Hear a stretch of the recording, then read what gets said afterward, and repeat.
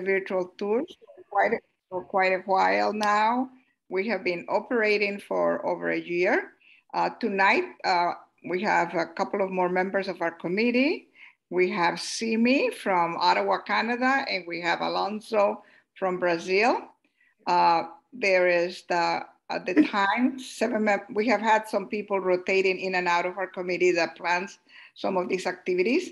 But at any point, anyone who wants to join us is welcome to contact us. And we're always looking for new ideas for speakers and to bring you connections. And while we are still not able to travel, or if we're traveling, making new friends via Zoom. Our hope is to continue having these talks, to continue to share our cultures from wherever we are. And we may be trying something new in the near future, which is just having a social hour instead of one of these presentations. And we'll see how that goes at the suggestion of some people, to just spend time connecting with each other in little groups. That's like good. If we're visiting at home or something. So we're gonna try that. So you will be hearing about it. We'll be sending a little article to Sheila to put in the connections letter, and then of our plans for the future. So at this time, I pass the baton to the, okay, a couple of rules, I'm sorry, a couple of little rules. Please mute yourself while the speaker is making the presentation. There will be, after the presentation, the opportunity for questions and answers, and then we will break into a couple of small groups. In the meanwhile, Alonso will be collecting questions also. Please type them in the chat room on uppercase letters if you can, to make Alonso easier for him to read what the question is. So with that, I turn over to Simi. Thank you, Lihia, and thank you, Sheila. So Sheila Hart is our presenter today. She'll be giving us a presentation on her district 5080. Sheila Hart joined Rotary in 1993 as charter member of the Rotary Club of Nelson Daybreak in Nelson, British Columbia, Canada. At the time, she was involved with a career in healthcare administration. She has a deep passion for Rotary and has served as club president and public relations chair.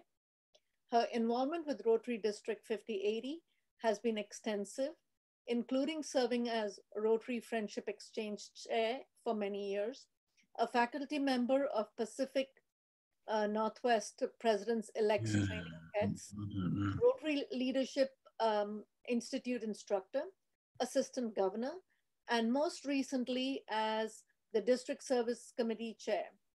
Rotary has taken Sheila around the world as a group study exchange team leader to Bangalore, India, as a Rotaplast team member to Peru and Nepal, and as a Rotary Friendship Exchange team member to Brazil, England, Sweden, New Zealand, Australia, and the United States.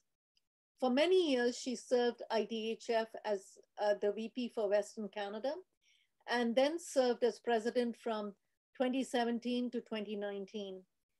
Sheila and her husband Bill love to travel and have touched down in over 100 countries. Wow. They can hardly wait until November to go on the ITHF tour of Brazil, and hopefully, while en route, visit families scattered around Canada and meet 2 great grandchildren. You have traveled a lot, Sheila. That's great. So touchdown.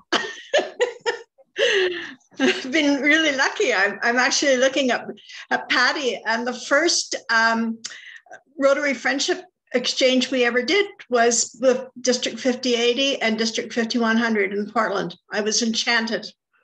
The rest is history. Okay,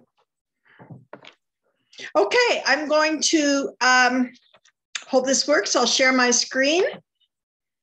Oh, somebody's got you've disabled my screen sharing. Mia culpa, mia culpa.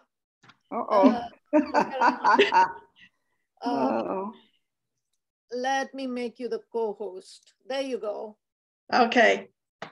Sorry about that. No problem. I'm learning.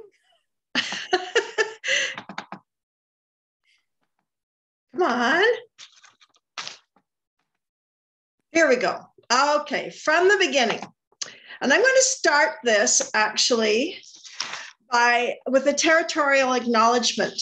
As you know, Canada has a really unhealthy situation with our Indigenous people. Of course, it was long before I was born. So anyway, I would like to acknowledge that I am on the traditional, ancestral, and unceded territory of the Sinex people. I feel privileged and grateful to be here and honor the ongoing presence of the Sinites on this land. We are mindful of how we carry ourselves today so as to demonstrate our intentions to honor this land, water, and all beings. So I'll start my show with this diagram of District 5080, and it includes southeastern British Columbia, very mountainous area of British Columbia, northern Idaho Panhandle, and eastern Washington State. So we're an international district, and there are differences. Okay, I named this Finding Awesome because I am still in awe, although I've spent the last 50 years in this area. It really, truly is awesome. And you're seeing here the wonderful flora on the mountain, in the mountain valleys and reaches. Usually they bloom in late July, early August, and it is just outstanding. So we're starting our tour in southeastern British Columbia.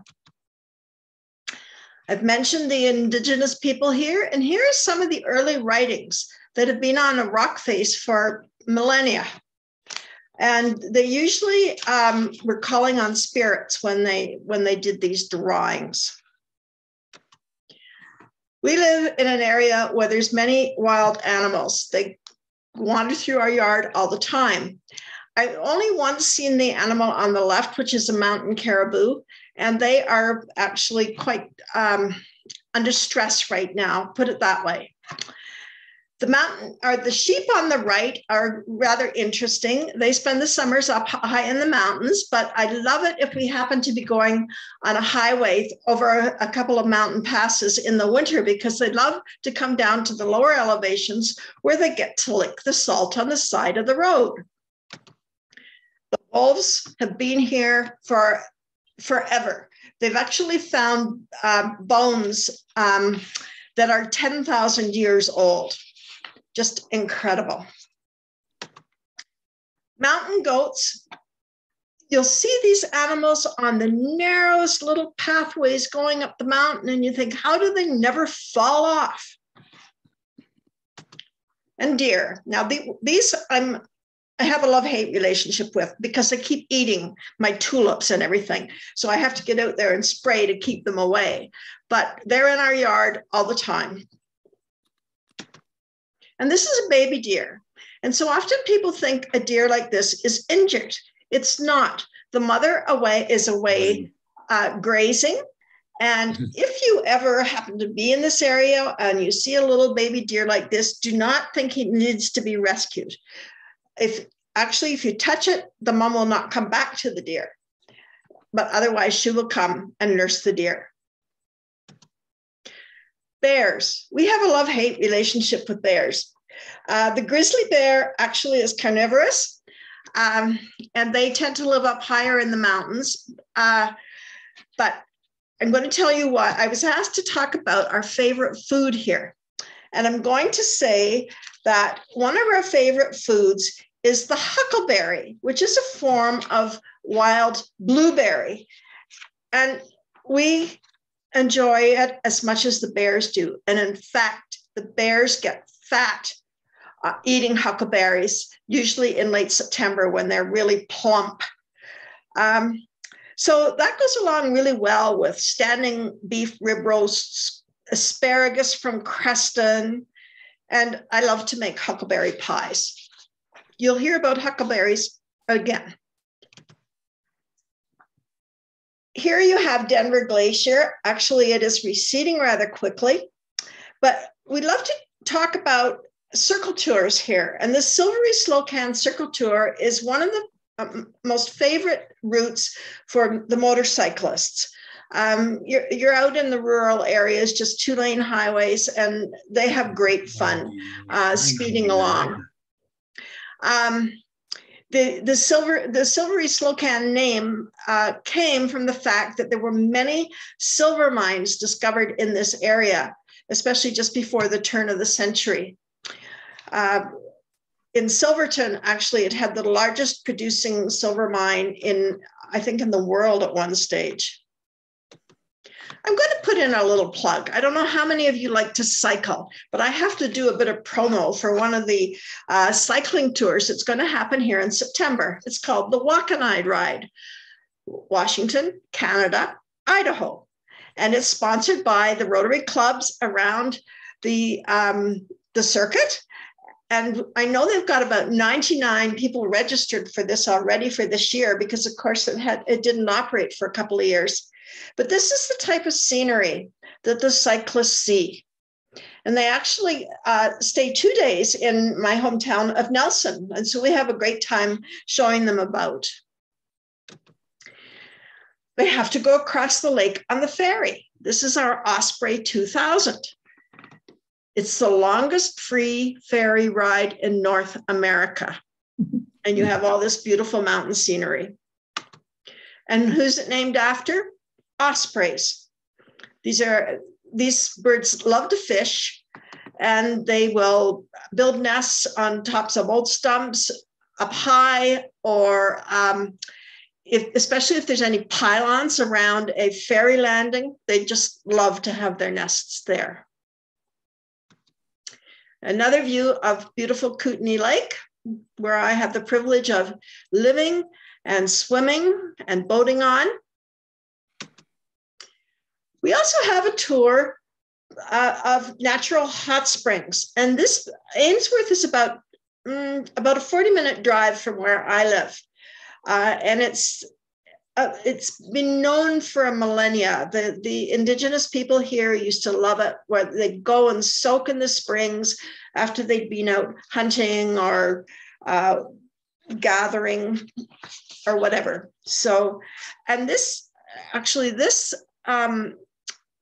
hot spring is really interesting because it has caves. They've put lights in the caves so you can wander back through the caves and sit on some natural benches and soak in all the wonderful heat that comes from the hot springs. Kokanee Glacier is iconic here. And as I drive out from Nelson towards where I live at what we call 6 Mile, I look up to Kokanee Glacier all the time. And right now, every Saturday, I hear the helicopters going over our house because they are taking people up there to spend a week cross-country skiing. So it's a wonderful adventure, but you have to sign up really early to get a spot up at the lodge at Kokanee Glacier. Kokanee. These are landlocked salmon. And what happened was when the states put in a dam, it stopped the salmon being able to migrate from the Pacific all the way up to their natural spawning areas. So they became landlocked. And they have a 4-year life cycle up here. And you're seeing them in red, which is when they're going to go and mate and dig their nests and put the eggs and the sperm in, and then they die. But it's a wonderful treat to see them. Mother Nature at her best. Golf is a favorite spot here. We have over 25 championship golf courses in southeastern BC. And a lot of them have, where you tee off, there's magnificent views. They've been placed that way so you get the view of the area and not just concentrate on your little balls and the holes that you want to get them in. Again, we have a circuitous route for skiing. It's called the Powder Highway. And we have skiers that come in from all over the world. This is our local ski hill, Whitewater. And its claim is that it has the best powder skiing anywhere in North America. They're going to be expanding this, but what's the beauty of this ski area is that they have not developed on the hill, so people stay down in Nelson. It's only about a half-hour drive up. So the hotels here and restaurants, of which we have lots, get to enjoy all these skiers that come in. Here's a picture of Baker Street in wintertime. It's quite a charming community. I love this community, and that's why I call this show Finding Awesome. We have many historic buildings because this was originally a center for mining. And there were mines right close, plus when we talked about the silver mines that were up in another area, the people came here to do business during the heyday of the mines. And we're just as pretty in summer. If any of you have ever been in Victoria, I'm sure you remember the Parliament buildings and the Empress Hotel. We have the benefit that our Nelson Courthouse was designed by the same architect as what made, that created those two buildings in Victoria. The Rotary Club of Nelson is going to celebrate its 100th anniversary come July 1. And one of their main projects has been Nelson's Rotary Lakeside Park. And here you have this wonderful natural sand beach. It's great for swimming, sailing, paddling, whatever. Oh, what happened to this that it turned sideways on me? That's really funny. It wasn't sideways when I looked at it earlier today. Okay, the gremlins are at it again. So I belong to the Nelson Daybreak, and we were chartered in 1993. And one of our main projects has been to put in a world-class skate park. And I'm sure that some of the skaters see the world in that view. And whitewater rafting. I've only ever done this once, and I was absolutely enchanted. We have some great rivers around here. Or again, you can do a whole circuit around the area and take whitewater rafting trips. This is one of my favorite pictures. This area has been logged and burned, I would say, probably within the last decade. And what you're seeing is fireweed. And this is the first plant that grows and blooms after a fire. You see the forester looking at the trees. Our major industry in this area is logging. Here you see one of the logging trucks. And look at the width of the road. It's just amazing where they travel.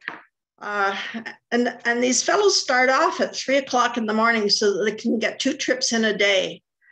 But you have to let them know that you're coming up the same road that they're coming down, or you're in big trouble. And I'm going to talk to you a little bit about old growth forests, because here I do believe we have a picture of old growth forests. Down in the lower mainland of British Columbia, an old growth forest is considered to have trees that are 250 years old. Up here in the interior of British Columbia, this is known as the interior wet belt, and our old growth forests have trees that are about 140 years old, and there's lots of them around. So there's more and more of the land where there's old growth forests that where it's becoming protected. So this is the last view of Nelson on beautiful Kootenay Lake. And you're looking down to where we're going to go next, which is Trail. Now, Trail is a very industrial town. It's the home of the largest lead and zinc smelter in the world, and it is the largest employer in Trail. The smelter has been in operation for over 100 years and has provided many well-paying jobs. And often the whole staff is intergenerational because, you know, they know that they're going to have a good place to work for many, many years. This area is also known for its dams. I wish I'd had the picture just on the right-hand side there around the horseshoe, because there is the Nelson Hydro powerhouse. And Nelson Hydro was actually the earliest power development in the province. We have many dams. The whole Columbia River is dammed now. So we've been in Nelson, we've been down to Trail, and we're going to head south across the US border. This is our funny little border crossing. There's another one that's not too far away that deals with trucks, but this is my favorite one. You don't have too many problems going back and forth. Actually, it's kind of funny. There was one of the border guards who said to me, "Oh, Mrs. Hart, you haven't got any kids with you." And this was when I was ferrying Rotary Youth Exchange students back and forth to various events. She remembered me for years. Again, the Columbia River that flows south of the border. And you have houseboats on the Columbia River in the summer. Down near Colville, there's the Confederated Tribes, and the Colville Indian Reservation is significant. It was actually established 150 years ago in 1872, and consists of 2,825,000 acres, or 4,410 square miles. And actually, at one stage, the American government severed this reservation in half because they wanted to do something with half of the land. I love this picture. This is the camas flower, and it blooms in the spring, and it was very important to the indigenous people because they would dig up the bulbs, and it was a food source during the winter. Here you see a different kind of deer. And there's their black bear. I showed you a grizzly before. This is the black bear. So they don't pay much attention to the border crossings. They just come and go as they see fit. And moose. We have moose in this area. But south of the border, and I know I was shocked the first time that I drove down there because it's so different from up here. And what happened was that there was this huge ice dam that was created in the time of the glaciers. And as that melted, the waters behind it had melted, and it scoured the land all the way down through the Columbia Valley. So a lot of it is flat, and it's great areas for cherry orchards. There you see the apple orchards that are on both sides of the river. The apple packing, probably Red Delicious, which they're famous for, because Washington State is the largest apple producer in America. And the Americans respect their land and have created many wildlife refuges, and these are used for recreation purposes and also for the wildlife in both summer and winter. Here you see the ski trails, and people also go with snowshoes. As we head further south, oh, there's snowmobiling. Okay. As we head a bit further south, we get into Spokane, and often people who are even trying to come up to the West Kootenay area, they will fly into Spokane, and I've gone down to pick up a number of people because it's a bigger hub, and the airport is more reliable than in Castlegar that we have just north of the border. This is the wonderful river that flows through here. Beautiful suspension bridge over the river. And this is Riverfront Park. And what I find really interesting about this park is it's along the river, which used to be totally industrial. I think there were 13 different rail companies that came in here. And finally, the city of Spokane decided that they wanted the center of their beautiful city as a retreat for the people, and they moved those industries out to other areas in Spokane. So this is a 100-acre park, and it is really magnificent at any time of the year. This is a sculpture called the Artwork of Runners, and it was put together, I think, in the 80s, and it celebrates a major event that's held in Spokane every year called Bloomsday, and this is the largest timed foot race in the U.S., and it usually has over 50,000 participants a year, if you can imagine.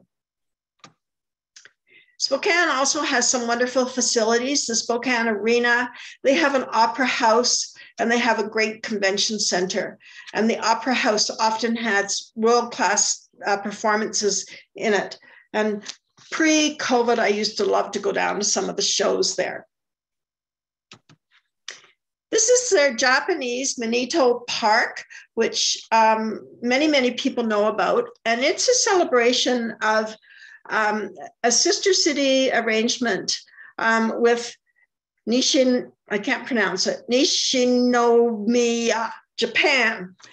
And when I first saw this, actually, I thought that it had been built as a memorial to the Japanese who were so badly treated in the States and in Canada during the Second World War. There was so much fear that Japan was going to invade, and that the people, even the people who had been born here, were going to help the enemy. And they were all put into concentration camps on both sides of the border.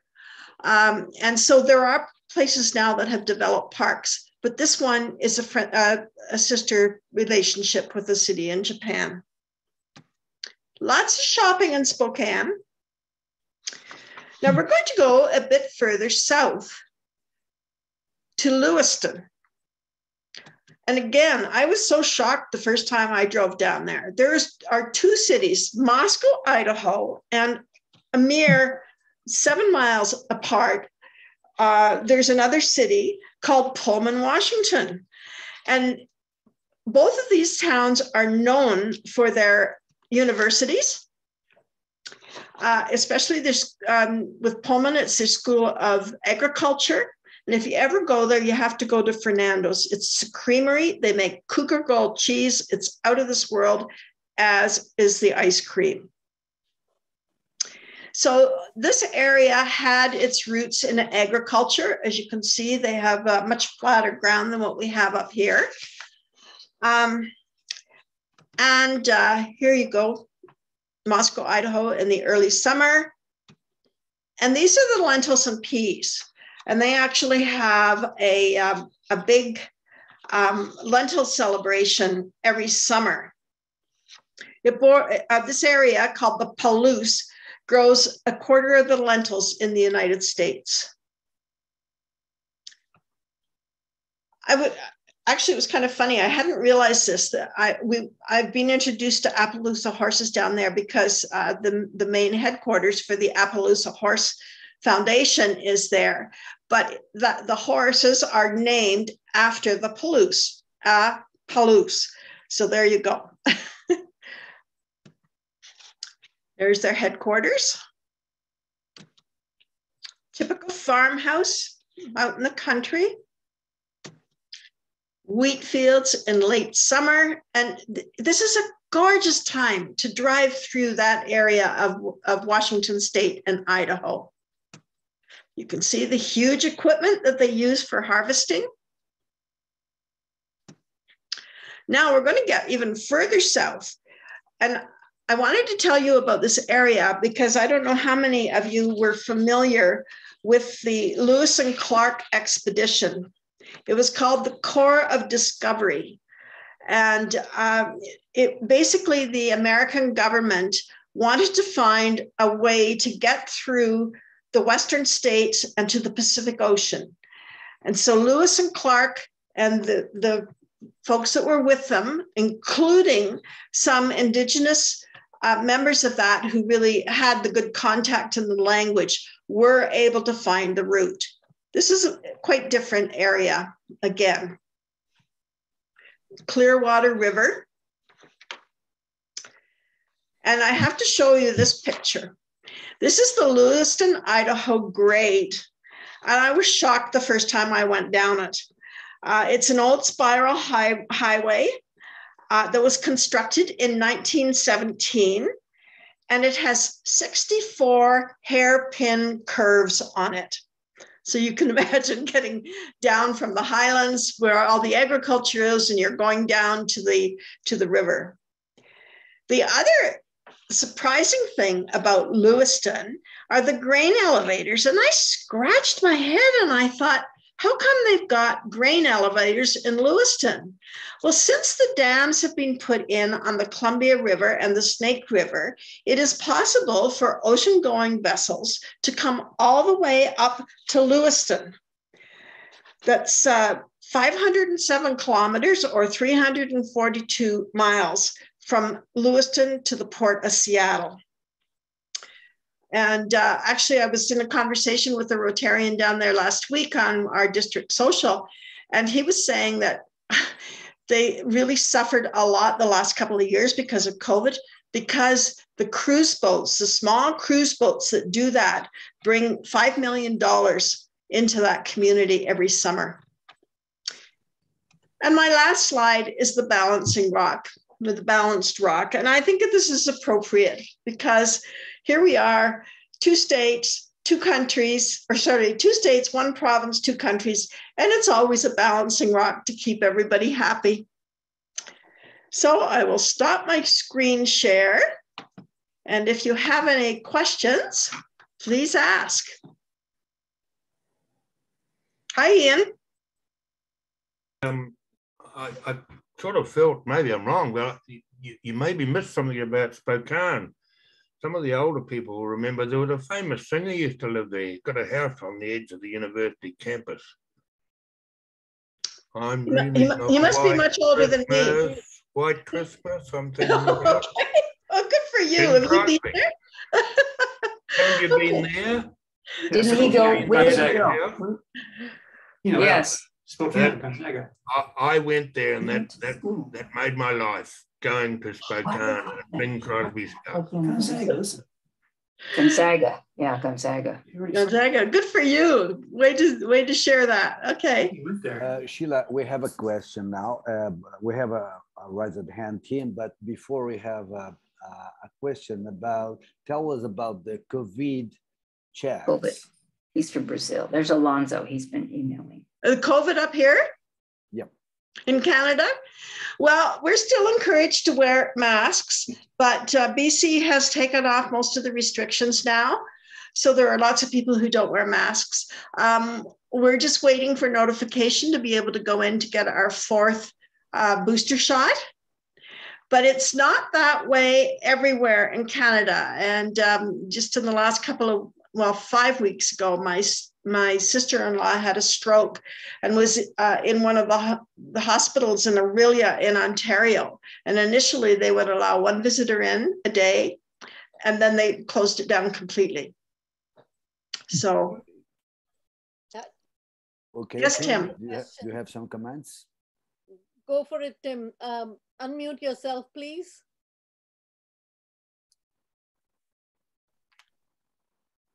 There we go.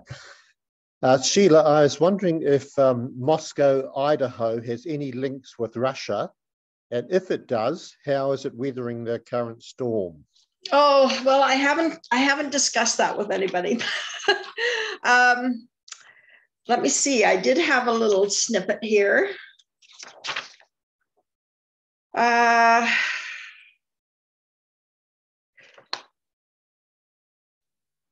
It was named Moscow after the Civil War. And actually, yes, the first permanent settlers came to, no, just a minute. The first permanent settlers came to the Moscow area back in 1871. I was not able to find any specific link with Moscow Russia. Okay, it may well have been that there were, you know, but. What's the best season to visit District 58? Well, summer, of course, and I would say anywhere from mid-June to the end of September. But the winters are also nice too, if you like to ski in a hot spring and what have you, snowshoe. We actually brought a Rotary Friendship Exchange team from Brazil in. We did it in late March, and we wrestled around and found nice warm coats for them to wear and hats and everything. And they did everything, you know, we got them out on a sleigh ride. They went to the hot springs, they tried snowshoeing. So, and cross-country skiing. And so, you know, we're open season at any time. Kimberly says she'll be booking in. Okay, yes, Susan. Yeah, I was just wondering what the road from Calgary was like to Nelson. Is that a pretty road? Well, there's a couple of roads actually. And yes, I have to tell you, one of the nicest trips I ever made. I don't know whether some of you, I don't know if we've got anybody from the Eastern States or if anybody who was involved with Rotoplast, but Terry Hodgkins, who created a quilt project that really grew, Wrap a Smile it was called, and we became quite good friends. So anyway, we made arrangements that she would fly into Calgary, we'd go to the Calgary Stampede, and then we drove back down through here, and you go down the Rocky Mountain Trench, it's gorgeous, over the mountain pass into Nelson. We showed her around Nelson, and then we drove her down to the Spokane area. And it was like being a tourist in my own hometown. It was beautiful. So what sort of temperatures are like in June? Because we'll be in that area late June this year. I would say mid-20s. Perfect. Yeah. Yeah. Perfect. Yeah. Celsius. And sometimes I think right now, and I hope we don't have a summer like we had last summer with a heat dome and we had more forest fires. It was terrible. It was just terrible. But yeah, it's come earlier in the season before any smoke hits. We'll hope for the best. Time? Sorry, what time in summer was that? Was that late summer? Or? No, it hit early this year. It was just, there was this huge heat dome that settled over the province, and with lightning strikes and what have you. So okay.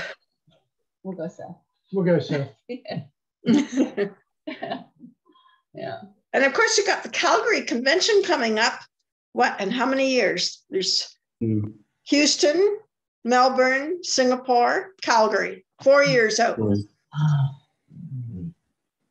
And I went, actually the Calgary Convention in 1993 was the first international convention that I went to. And some really elderly Rotarians said there will never be another Rotary convention closer than Calgary. It was absolutely an amazing experience. Calgary's known for the wonderful stampede that it has in early July. Well, they put on the whole stampede show for the Rotarians. They did the chuck wagon races, and they had all sorts of other things, and the big grandstand show. And people were just enchanted. I mean, the ones from Singapore were a bit cold because it was early July, but yeah, so think about coming to Calgary. Yeah.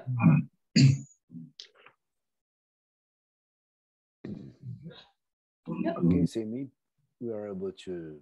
Are there any other questions? I don't see any other questions, Simi. So you can always email me if you do have questions, and I'll try and give you the information that you're looking for. So Sheila was so efficient, it's very difficult to have more doubts. Yes, we have a hot mic, you know. Okay. I think I should come back. Yeah, I had a non-presentation question, but are we still doing the newsletter? Is the newsletter getting sent out? I haven't been getting them. Oh, you haven't? Yes, we've been doing it. Every couple of months we do the connections, and in between we do just an update. Well, I haven't been getting anything, and I tried to download it off the website and I was not successful. Really? Have you told Madhu about that? I sent Madhu a message and I never heard from her. Oh, really? Well, I'll send her a message and make sure that you get it. Hopefully everybody else is getting connections. I paid my dues. I may not be the administrator anymore, but I didn't think y'all kicked me out. I think it's also up on the website, but I haven't spent a great deal of time on the website. I tried to download it from there and I got nothing. Oh, okay. So the website wasn't working. Okay. Madhu is traveling at the moment, so she is 3 or 4 weeks ago when I sent her. I sent her a message weeks ago. Simi, I sent her a message weeks ago. Oh, weeks ago. Okay. Okay. Yeah, I have some comments. Please give. Kimberly, I'll forward you the copies, okay? Okay, thank you. I appreciate it because I'd like to know what's going on. I do miss you all, you know. Mm-hmm. It's a good thing we have this. I know, and I will be seeing you in Melbourne. I'm not going to Texas for political reasons. Actually, you know, oh, I should mention this, that I offered to help Madhu to try and find volunteers for the ITHF booth in Texas. And I don't know, I sent an email out to everybody who has worked at the booth for the last 4 or 5 years. And I didn't get that either. Really? Oh dear. And I think I've been erased from the website because I quit as administrator. Oh, well, your name still shows up as the administrator. Oh, okay, Kimberly, may I suggest you put in your email right now on the chat, and we will make sure that we have the correct email and we will discuss it. Now, sorry, Ian had his hand up before we go into the break room. Yes, no, Ian has a hand up. Yeah. Before Ian has some comments or question, please, Ian, go ahead. Yeah. Go ahead, Ian. Okay, I was going to echo Kimberly's. I've been worried about the newsletter too, and I've been dealing with Madhu about it. And the last rash of messages she sent out, I have been following up all the New Zealand people. Sadly, I have to report they're not obeying instructions and telling me, but the ones that have not received these things. So there must still be some error. I've had exactly the same things over months, never received January, never received the last one. And when she sent them all out, sent 3 messages last week, I got them all, and then she sent them to everybody. And everybody that I've checked who have answered, only one person has received 1 message. So I think there still is a problem. I'm going to do some final checking tomorrow and then go back to her again. So there may be a fault there, I think. Okay. I'll tell the webmaster too, okay, that there's issues. And Susan and James said that they're also not getting the connections, so. No. Okay, so I think this might be now more than Madhu, but something with Vineet. Yeah. Mm-hmm. Yeah, you need to talk to Vineet. Yeah, but that's good. We need to tell her. Yeah. Yes. So this is good because even though this is a virtual tour, it also gives us an opportunity to deal with some of the ITHF issues that we may personally be encountering with the access to the website. So you're always welcome to make comments. What we want to is really maintain the connections with our membership. And so what we're going to do now is we're going to go into a break room. We're going to try to make sure the break room we're only going to have 3 break rooms. That gives us an opportunity to really talk personally, but you can move from one room to the another one if you end up finding that you're by yourself, because the computer sometimes does that. So we have no control. This is a random thing created by the computer.